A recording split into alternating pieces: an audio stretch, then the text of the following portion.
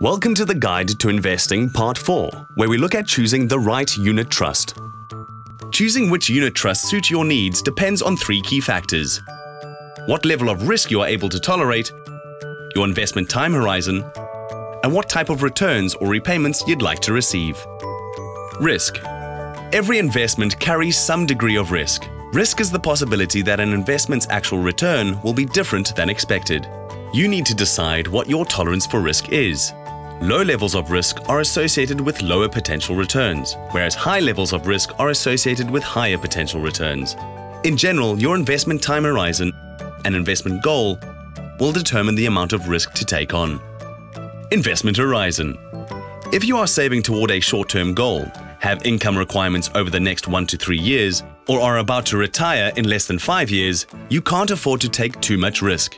In this case, a unit trust with a lower degree of equity exposure and higher holding of bonds and/or cash is appropriate for you. If you are younger and are saving for the long term, then you can afford to take on more risk in the form of equities.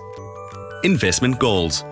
In general, investors who are looking for a regular income from their unit trust investment are either retired, nearing retirement, or funding a shorter-term expense and would want to minimize the risk of losing money.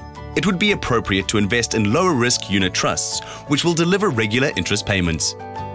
Investors who are looking for capital gains want their investments to grow in value over the longer term and are less concerned about immediate return.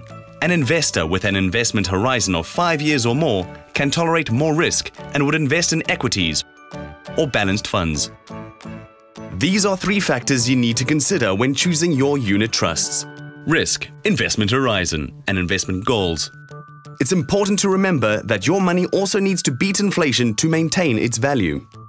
Beating inflation. The value of your savings will be eroded by inflation over time, so your savings need to grow at least at the same rate as inflation to maintain its value. Ideally, it should grow at a rate above inflation. That's why many unit trusts target a rate of growth above inflation. But the higher the rate above inflation targeted, the greater the risk that the fund must take on.